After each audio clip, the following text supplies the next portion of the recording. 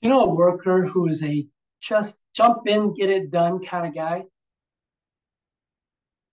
Well, Hank was a muscle man. He had big, broad shoulders, and he was just as tall as his shoulders were wide. And he means well. It's just a lot of times things didn't go well. On a job site in the far corner, the water main had busted, and there was puddles of water everywhere. The whole corner was all muddy, sloshy, sticky mud. Once the water company was done inside this trench, where the pipe was down 10 feet deep, this trench was 10 feet wide and 10 feet long. The superintendent told the water company, don't worry about it. We will fill that trench back up. And so the water company left.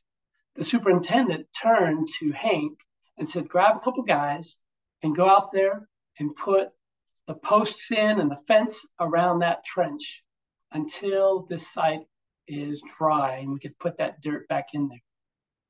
So Hank got in, got on the backhoe, which is like his favorite place to be. He's actually really good on the backhoe, and he can make that thing do amazing, fine work.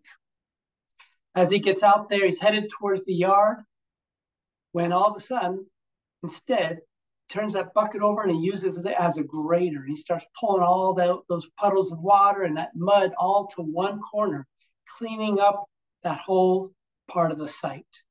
Meanwhile, back over there at the yard, the guys are looking at him going, what's he doing? When is he going to come over here and pick up these posts in the fence?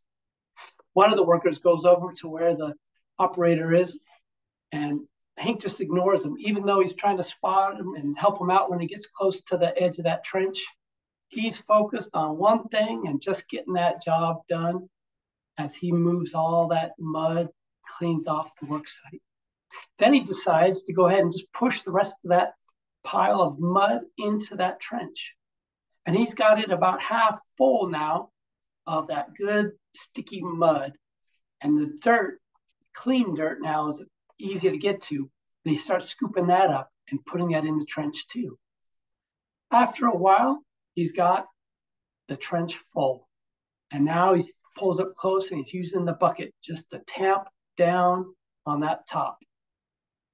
And then he looks back at his big tires and realizes I could tamp it even better with those big wheels. And he starts to pull atop of that space.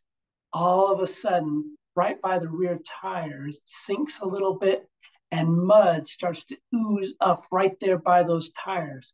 He gets big eyes as all of a sudden the whole backhoe starts to slip like it's in quicksand down farther into the trench.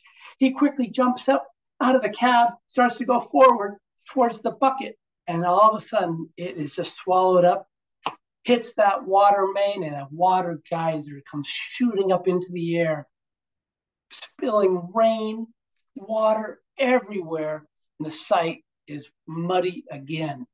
He's crawled up in that bucket, and all he can do is growl. Ah! He's so frustrated. So, to avoid having a backhoe stuck in 10 tons of mud, here's something that they should have done is have a tailgate meeting. Bring the team together, talk about what the situation is. And if it's going to change, like instead he decides to fill that trench, then he can tell the workers, set up who's going to be the spotter, maybe even have two spotters depending upon different factors on the job site, and actually use the spotters. And if something changes and there's a decision to not continue with the original plan, talk about that with the whole crew giving input. That way you can avoid a damaged water main, great frustration, and a backhoe stuck in 10 tons of mud.